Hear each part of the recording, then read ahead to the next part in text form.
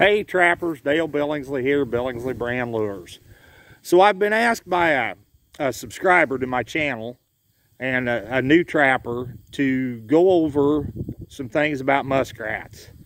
So that's what we're here today. We're on a farm pond that I have permission to be on.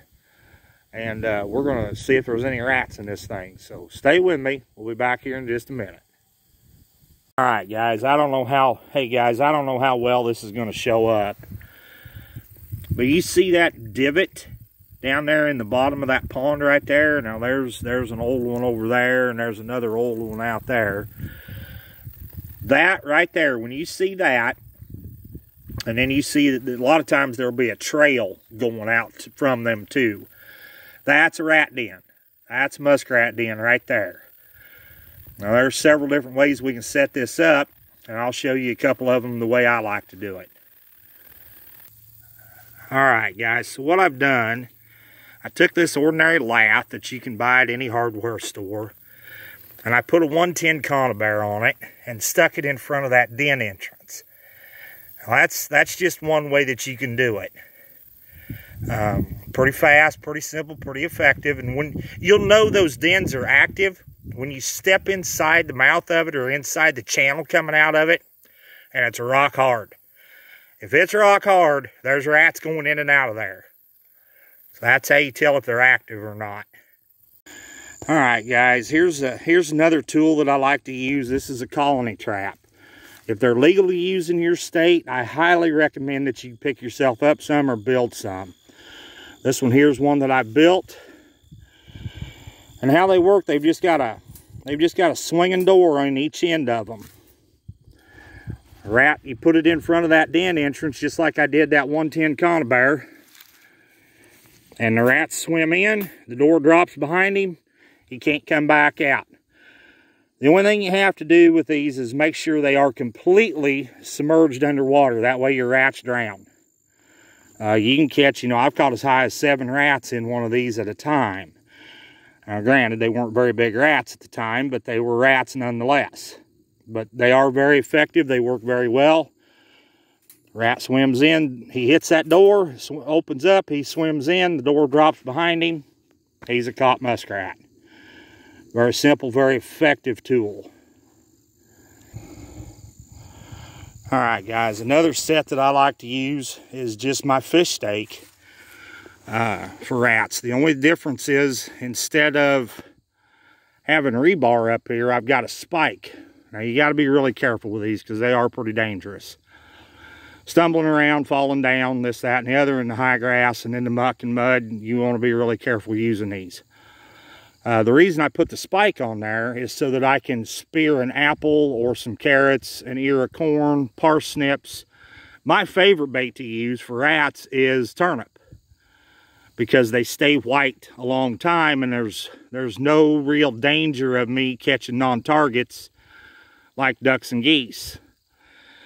And I set them up exactly the same way that I would if I were putting them in for raccoon. If you want to check out that video, go to see how to set them. Go back into my deadliest raccoon set video, and you can see exactly how to set this. The only difference is instead of putting a chunk of fish out here, you're just putting a chunk of, like I said, corn, apple, potato will work. They turn brown pretty fast. And like I said, my favorite is turnip. That's my favorite to use. Then also, if you want to, you can drill a hole in a 1x6. Drill a hole in the middle of a 1x6 and to fit this spike and slide it down on here. And now you have what we call a platform. And what you do with that is you submerge it under the water to where it's just enough to cover a set 1.5 or a number 1 long spring, number 2 longs or number 2 double coil, something of that sort on each end of your plank. Now, I know a lot of guys have trouble using these because rats shy away from them, and they do. Until they get used to them, rats will shy away from that. But I'm going to give you a couple little tips on how to make it work and work well fast. Throw a pile of mud and leaves up on the top of it, just right in the middle of it. Just throw a pile of mud and leaves up here on top of that board. That works really well. Now it works excellent, and I mean excellent, if you can find some fresh rat droppings. If you can find fresh rat droppings and put up on that board, that's the ticket, especially in the fall of the year. Spring of the year, if you have a spring rat season, those things are absolutely deadly. You can catch rats on them right off the bat. Rats, the males crawl up on there to deposit their scent. You don't even have to bait the dang things. Just put them out there. Rats will come in the spring.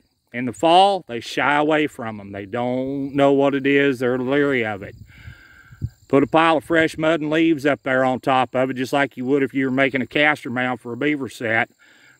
That'll take that shyness away from it.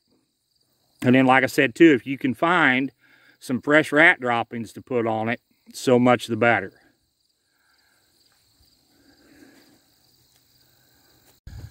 Alright guys, that kind of concludes this little rat video. I know it wasn't much, but I do think there was some pretty valuable information in there for you, if you choose to use it. Once again, I would like to invite you to subscribe to my channel if you would, please. Hit that thumbs up for me. That lets YouTube know that you enjoy this kind of content. Once again, guys, this is Dale Billingsley with another one. Signing out.